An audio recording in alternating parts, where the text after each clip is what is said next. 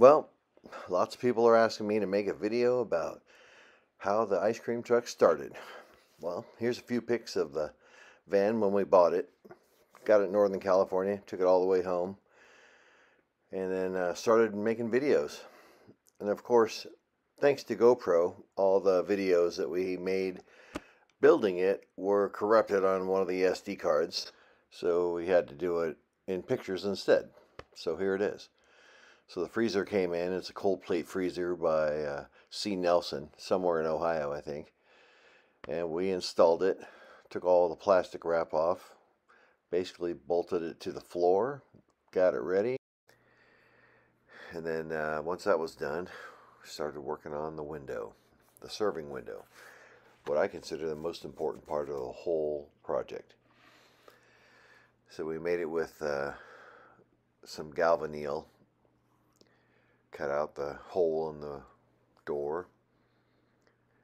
Looked pretty strange with no window in it. And we waited for the galvanneal to get welded up. And it fit like a dream. With a little shelf on the bottom. Meanwhile, I was doing the graphics. Set the graphics in to get those done. And then started working on the actual pieces that go in the window. I made one out of polycarbonate for COVID, of course, and I made one with some cutting board material that worked out really well. And I had to figure out the latches, how to hold it in there. Wanted it to be secure going down the road, and it sure is. But once that was done, then we had to start on making the interior soundproof. I didn't want to hear that music all day long.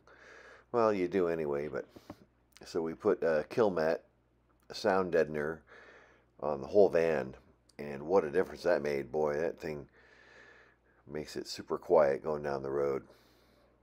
And then I bought a kit, what was plastic wall for the inside of the van to make it better looking, and we installed those. I thought that came out fantastic. Looks really good. And oh, a nice sunset here in Oregon. Can't buy that in stores. And then I started to install the Dynamax waterproof siren speakers that came off a police car. Bought them off of eBay. But boy, they really project the sound. And, you know, being in Oregon has to be waterproof. Then the music box came in from Nichols Electronics, and installed that with 32 different songs. And then the graphics. The graphics took about a day to finish, but boy, they look fantastic. And we started putting on the polka dots all over the van. And then it was time to go wait in line to get our COVID shot. You know, right in the middle of a pandemic. That was important. And then we started on the interior. Started putting up that grate that I can hang the baskets from. Put all the snacks and all those goodies in there. Give something to look at. Well, it came out pretty good. And then it was time for the air conditioner. Cutting a hole, or maybe not the air conditioner, but the exhaust fan, that's right. Cut the hole for the exhaust fan.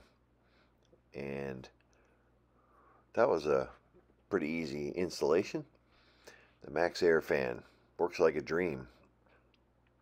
Had some stickers made. And of course, had to stop by Autzen Stadium to get an awesome picture. And then the Battleborn battery came in, so I built a little frame for it. This is the lithium battery that powers the LED lights and the Max Air fan. It's a lithium ion 100 amp hour battery made by Battleborn. Best you can buy. And it works out really well. Not that I'm going to use it at night, but the lights work great.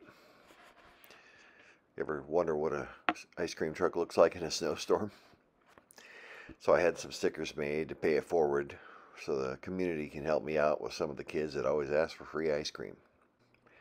And then I started on the receiver hitch carrier for the Honda generator that we use to power the air conditioner on those really hot days. I welded it all up, threw some paint on it, threw it on the van. Man, it looked good. And it fit just perfect. Still works today.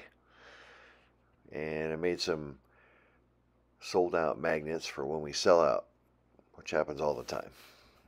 Then we cut a hole in the roof for the air conditioner. There's my son. And the air conditioner is all installed and works like a dream. Here's some interior shots of it.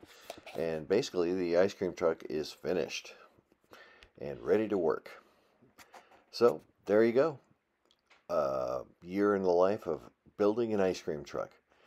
And thanks again for watching. Thanks for subscribing. Thanks to everybody who's watched all our videos.